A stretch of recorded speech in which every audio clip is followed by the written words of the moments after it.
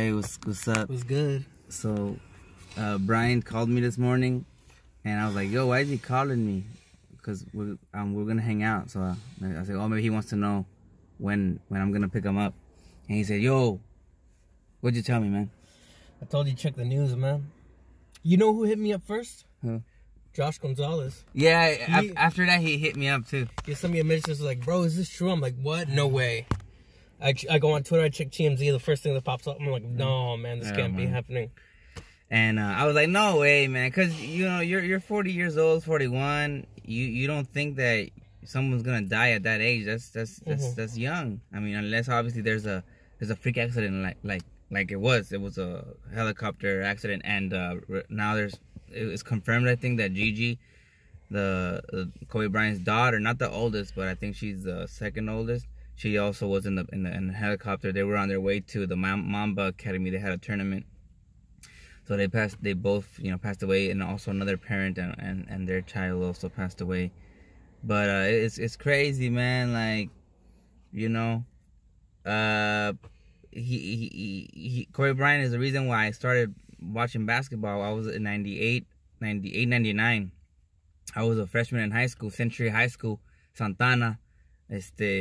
And prior to that, I would just play soccer with everybody. We would just play soccer in the neighborhood and everything like that. But when I was a freshman, I was sitting in computer class, like typing, learning how to type as a freshman in high school. And one guy, he had I don't know if you still use them, but back then, they had those view binders where you can put pictures on the front of your folder or whatever. So this one guy, he had a Kobe Bryant on the front, and I was like, "Hey, who's that?" And he's like, "Oh, that's Kobe Bryant of the Lakers." And I was like, "Kobe Bryant of the Lakers?" I mean, I knew what basketball was, but I've heard about the Lakers because my uncles, they were Laker fans, but I never got into basketball. And then when I saw that picture, I was like, "Oh, Kobe Bryant, huh?" So then after that, I said, "Oh, maybe I'll catch a game." And then one day I was like, "Hey, I wonder if the Lakers are playing." I knew nothing about the Lakers. I knew nothing about their schedules or anything like that. I didn't know what channel they played on, nothing. But I started researching, like, I wonder when the Lakers play. I want to see this kid, this Kobe Bryant guy. And I finally said, "Oh, there's a game tomorrow, Channel 9. Back then, they were on KCal 9. The road games, you can watch them for free on KCal 9. I don't know who they played, but I was like, that was the first time I watched Kobe Bryant.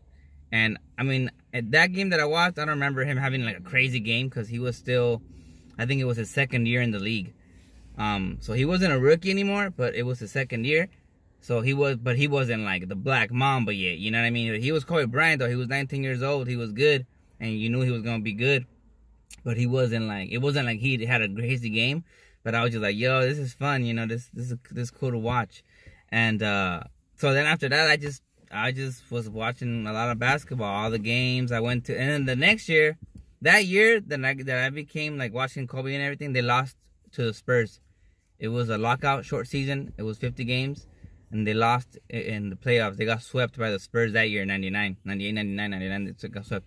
And the next year, Shaq, Kobe, Phil Jackson, Brian Shaw, Rick Fox, Derek Fisher, they won the championship, their first one. And I was 15. I was a sophomore, and my dad took me to LA to watch the game. I mean, to go to the parade, and that was my only and first parade that I've ever been to.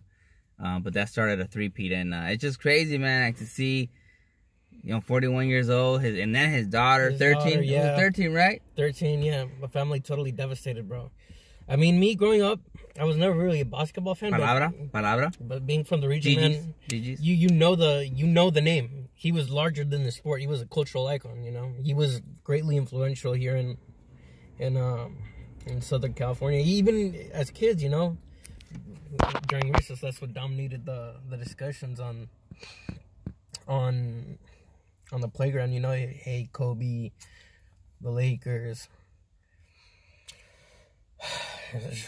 I'm at a loss for words, bro. That's crazy, huh? Like, nobody. It's like I can't process it, man. Yeah, when he told me, I was like, "Oh, come on, man, that's fake news. Like, that's crazy." Like, I mean, for me, I was like, okay, first of all, I'm sure he was healthy, so it couldn't have been something physical that he had. Then I thought, it had to be a freak accident if it's true. But then helicopter is like, yo, he I mean, I'm sure his pilot, him, they've been doing that all these years. Like, it's not like it's the first time or the second time that his pilots fly a helicopter or whatever, you know.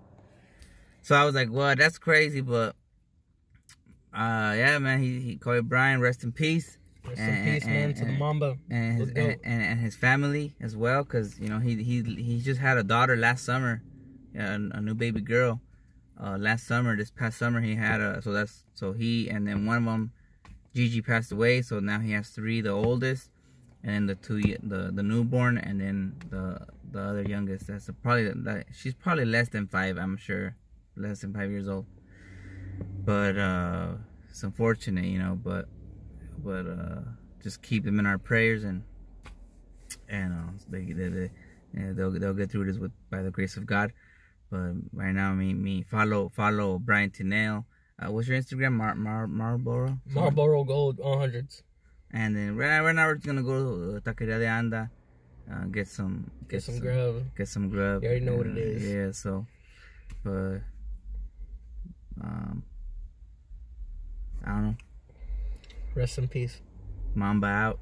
Mamba out. But not forgotten. Never. Legends in the game. Legends greater than the game. Palabra. On everything. On Ja. This guy. This with the jokes, bro. Nah, man, but it's crazy, man. But Lakers forever. Forever. Bye.